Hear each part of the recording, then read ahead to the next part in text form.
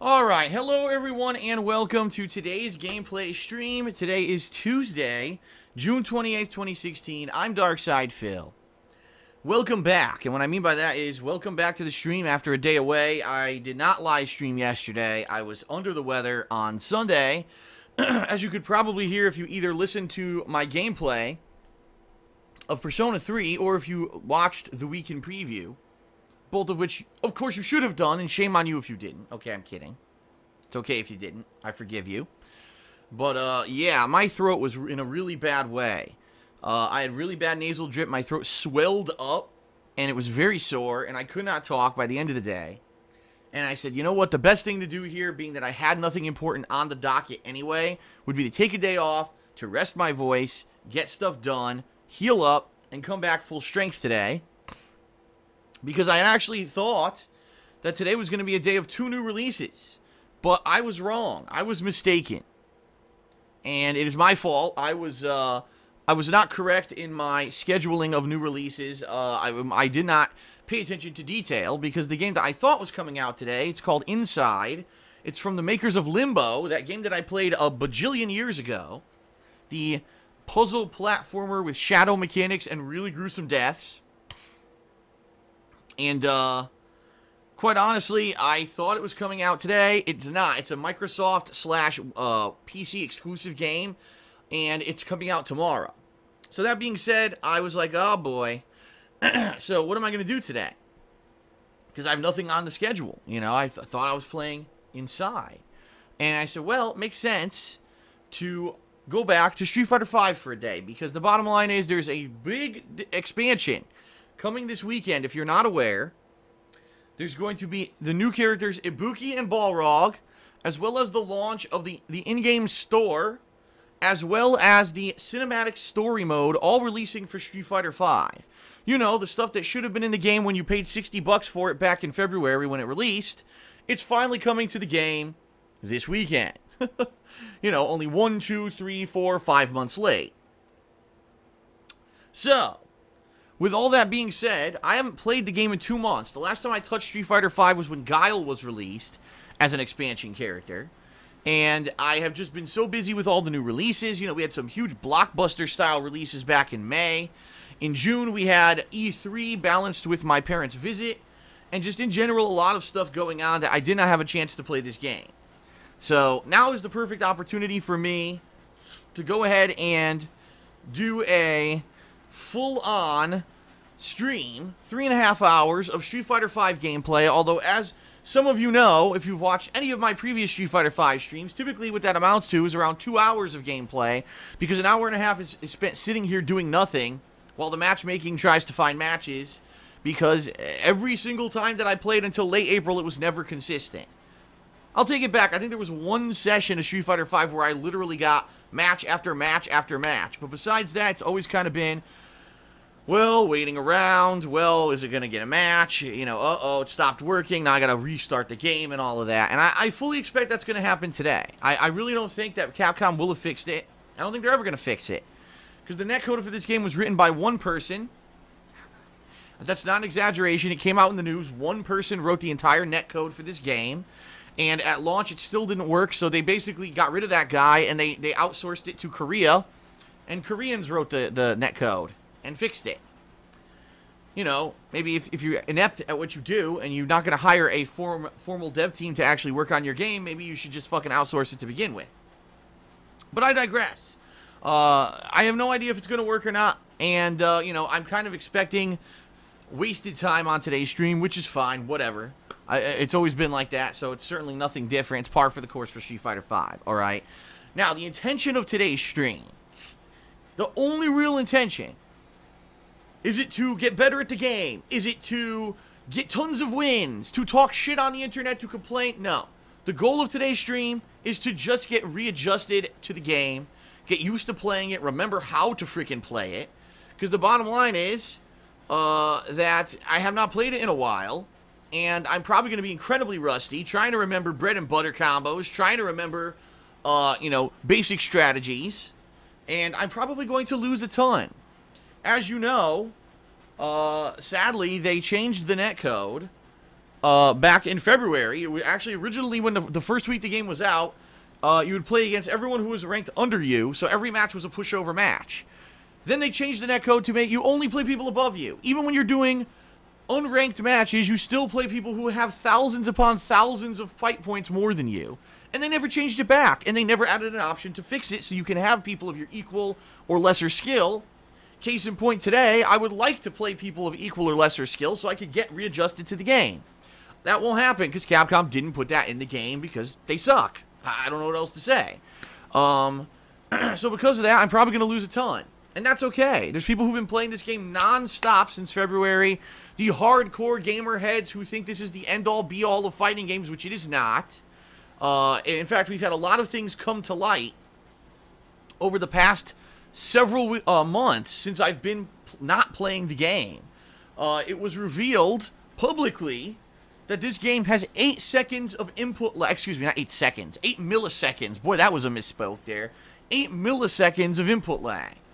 The most of any competitive fighting game.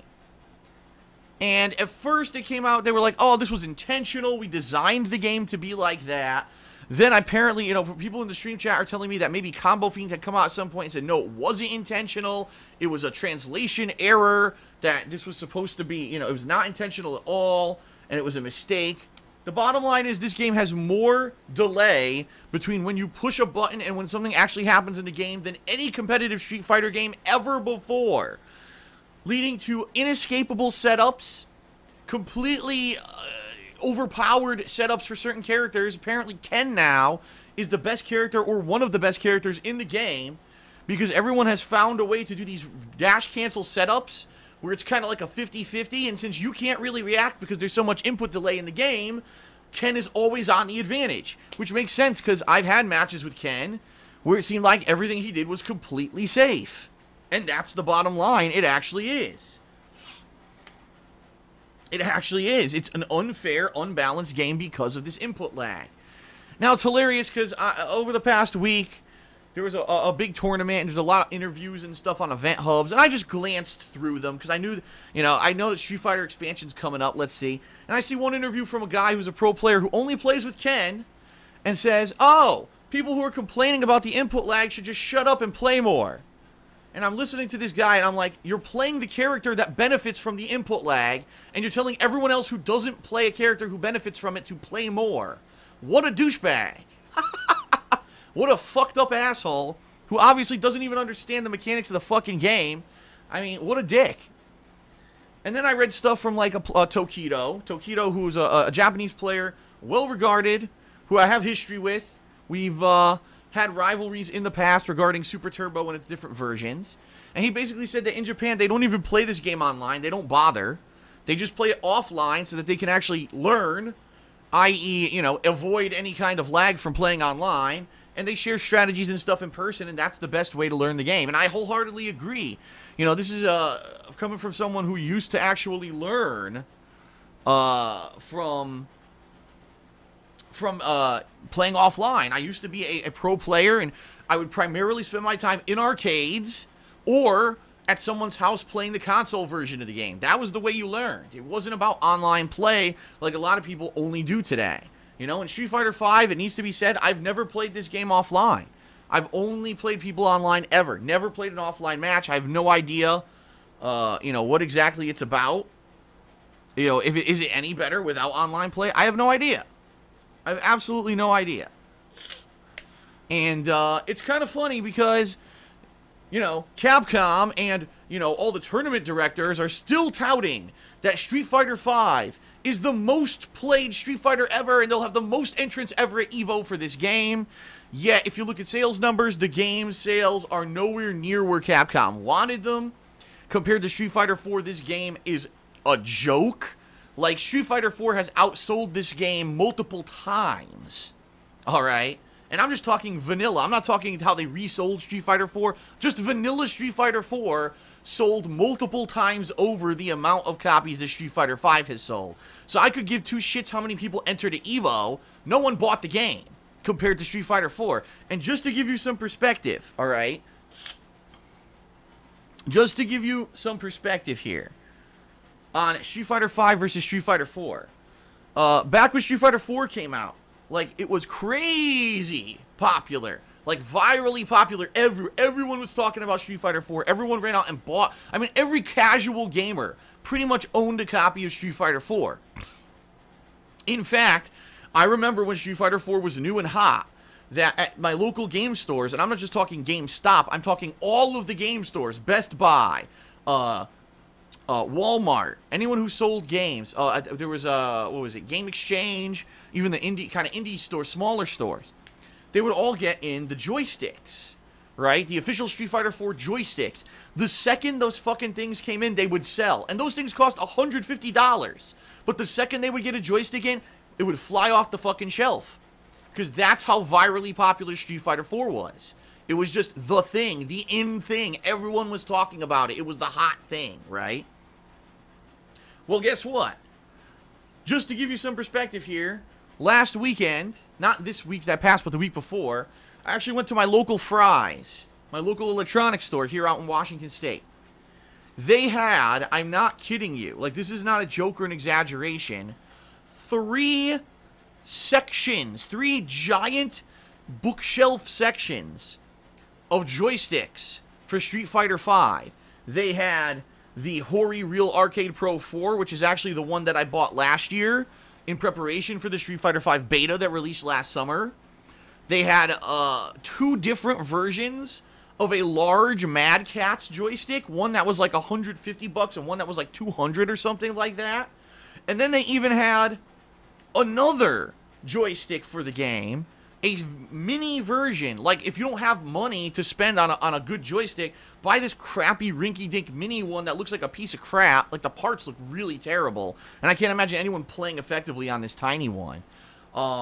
3 giant sections. I counted, it was about 100 joysticks just sitting there, unsold. Okay? All, you know, Street Fighter 5, Street Fighter 5. No one is buying this game, and no one is buying joysticks. I can't imagine these companies making any kind of money. You know what I mean? I can't, like, it's so different. It's such a different experience. And when you hear all this negativity about the game, it's kind of like, what did Capcom fucking do here, man? Like, really? It's just like, I have to shake my head.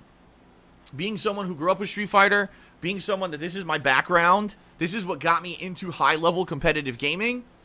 I mean, and this is a funny thing. I actually said this to the stream chat earlier when I was just starting up the stream today. I said, thank God, I did not go, like, hardcore into Street Fighter V, because I was debating doing it. When Street Fighter V was announced and everyone was looking at it and the game looked good, everyone said, Phil, you know, are you going to get heavy into Street Fighter again? Are you going to go to tournaments? Are you going to become competitive? Are you going to be playing like crazy and do online sessions of certain characters and challenge people online and do these sets and all of that? Because we'd like to see that. And I said, you know what? Let's see. Let's take a look at the game when it releases. Together, collectively, let's see what the game is. Let's see how it goes, right? Because the thing is, back in, you know, 2009... when Street Fighter 4 came out, again, it was virally popular with everyone. Not just the competitive scene, but casual players. Every person had a copy of Street Fighter 4. I was putting out videos of Street Fighter 4 that were getting insanity amounts of attention and views. They were just casual matches. Me messing around. You know what I mean? Pretty crazy, you know? And the bottom line is that Street Fighter 5 isn't like that at all anymore. Alright? It's that simple. It's just not. If I had gone hardcore into Street Fighter 5 for let's say February, March, and April, I played just Street Fighter 5 and I ignored all of the releases of those months, I probably would have fucked myself completely and I might have to quit YouTube. That's the bottom line. Because the game doesn't perform at all. No one cares about this game. Outside of the hardcore competitive community, everyone pretty much has said fuck Street Fighter 5. And I said this back in February, right? I said, first impressions are everything. And when you release a game like Street Fighter V, no story mode like every other fighting game has, No real offline modes, no trials, nothing like that. The online play didn't work, no online play lobbies. The game was released as a piece of fucking bare bones shit to rip people off so they could start their tournament scene. That was it. That was it. And Capcom has already come out publicly and admitted we fucked up. But it's too late. It's too late now. And my question is, what's going to happen with Street Fighter? You know what I mean? And the bottom line is, it's a shame.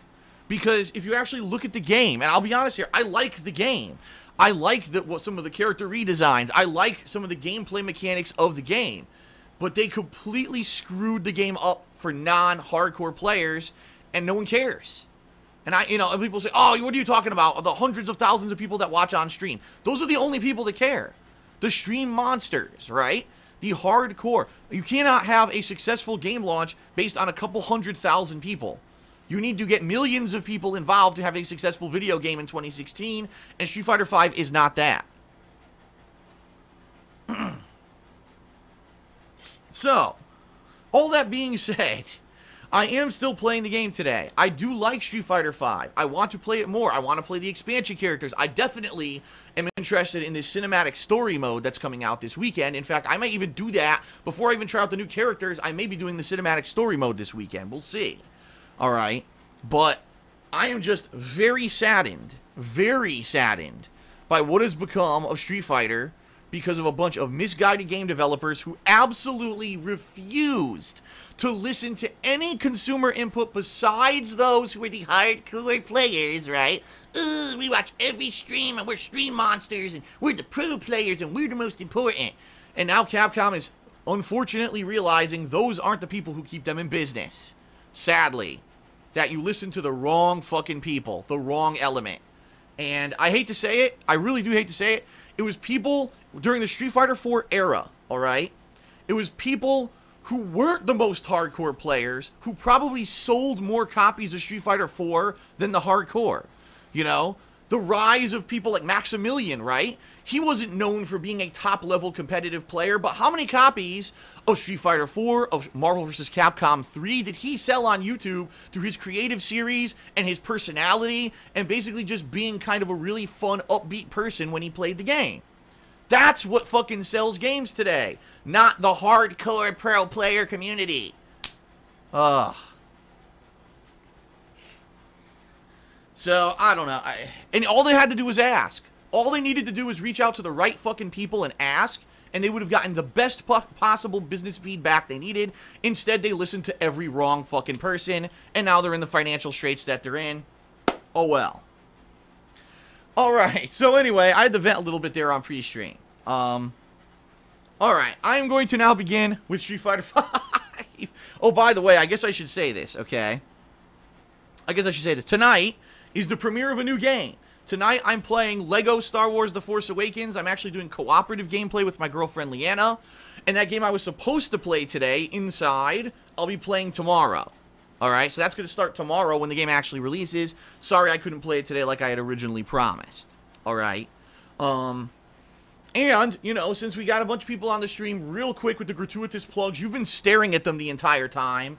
Alright. But follow me on Twitter at TheyCallMeDSP. Please check out my new channel, KO Gaming 1. There on YouTube where I'm doing reviews and is very popular right now. It actually took off in the past couple of months. People are really liking the content on there. It's a brand new thing for me. I hope you'll check it out. I mean, I'm talking a video that almost has, you know, 1 million views right now, which is pretty crazy. Obviously, my Patreon, and I do need to mention this, alright? Only 1 day left to pledge to my Patreon for the month of June. And we have not yet hit the goal. I could tell you as of last night, a bunch of people actually pledged. So we're actually closer to the goal.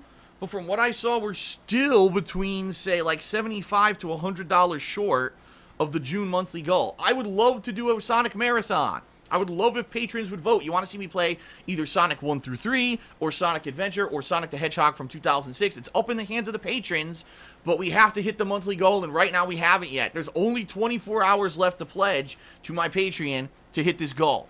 So please consider doing it if you haven't yet. Alright? Just throwing that out there. There's also an Amazon associate link in the description of all of my videos and streams. If you already shop on Amazon.com and you like my content, you want to see it continue, you want to help support me, give a click on that link and then go shopping as normal. on Amazon, and I get a little bit of referral credit. That's appreciated. And, of course, my girlfriend Leanna has her own business called The Black Current, as you can see here on the title card, at etsy.com/shop/The Black Current. And, you know, she sells handmade glycerin soaps, wax tart melts. She recently just launched her summer line of product, and I certainly hope that some people will check it out. It's funny because if you don't realize it, most people who buy stuff from her are viewers of my streams, and they love the stuff. They're blown away by the quality. She's got nothing but positive feedback in the year and a half that she's been in business. So please consider, you know, ordering. It's good stuff for you or for a friend or for a gift, all right? All right, that's it. Really quick plugs, as you heard. That's it. Let's get started with Street Fighter V. Here we go.